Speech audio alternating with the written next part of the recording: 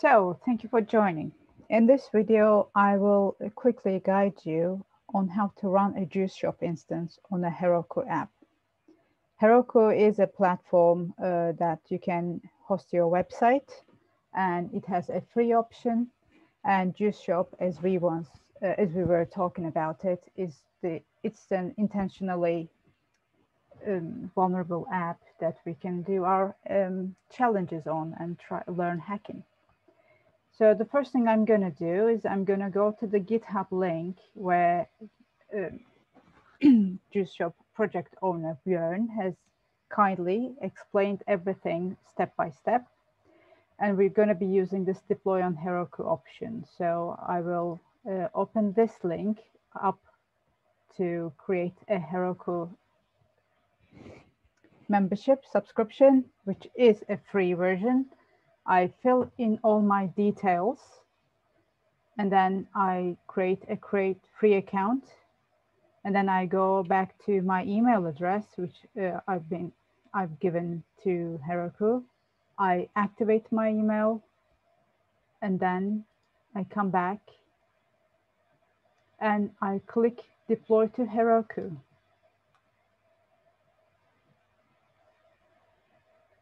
And I have to give my application a unique name, which no one who uses Heroku has. So let's try LLHS OWASP juiceshop, which will mean you guys won't be able to use the same name because it won't be unique. So you can give it any name you want. And I click on deploy app. And I will pause the video here because this step takes around 10 to 15 minutes.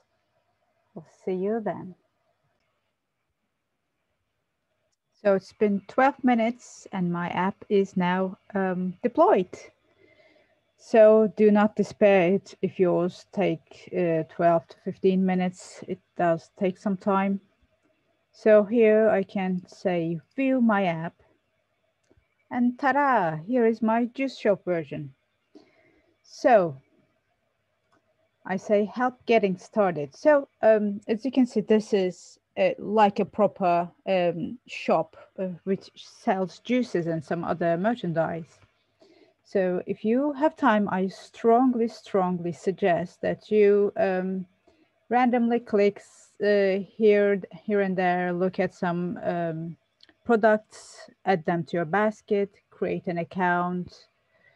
Yeah, leave a comment, review on the products just to get yourself familiar with how it all operates. But the first thing we're going to do together is to do the first challenge, which is finding the scoreboard. So it had told us here, and we missed it, but so it's telling us there are multiple ways to find the scoreboard.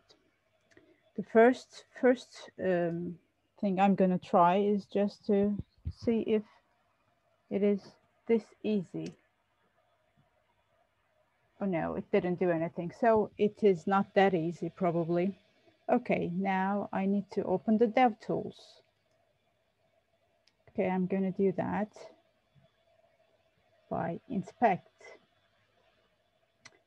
And I'm gonna look for the sources tab. Great.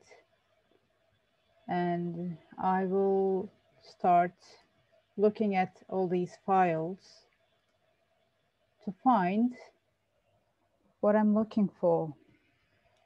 So I'm looking for scoreboard. What would I do? There is a lot of information here. Okay, let me try. Yes, I clicked Command F and it opened a find bar. So I'm gonna try finding score. Okay, this doesn't look like anything readable to me because I'm not a coder. Next.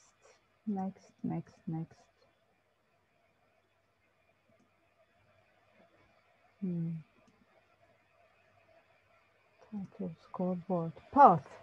Okay, that could be the part for the URL. So I'm going to try that one. Score-board.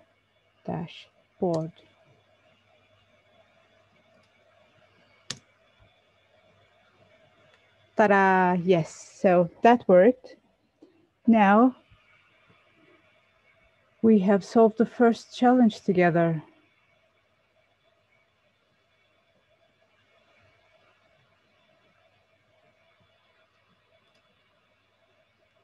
So as you can see, okay, there are a lot of different challenges here.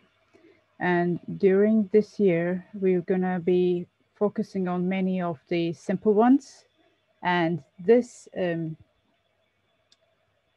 this deployment of juiceshop is pretty capable of running us through all of the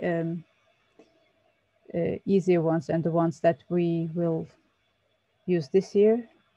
There are, as you will remember from this link, there are other types of deployments as well for juiceshop. If you want to get more advanced, you can use these versions and these implementations as well.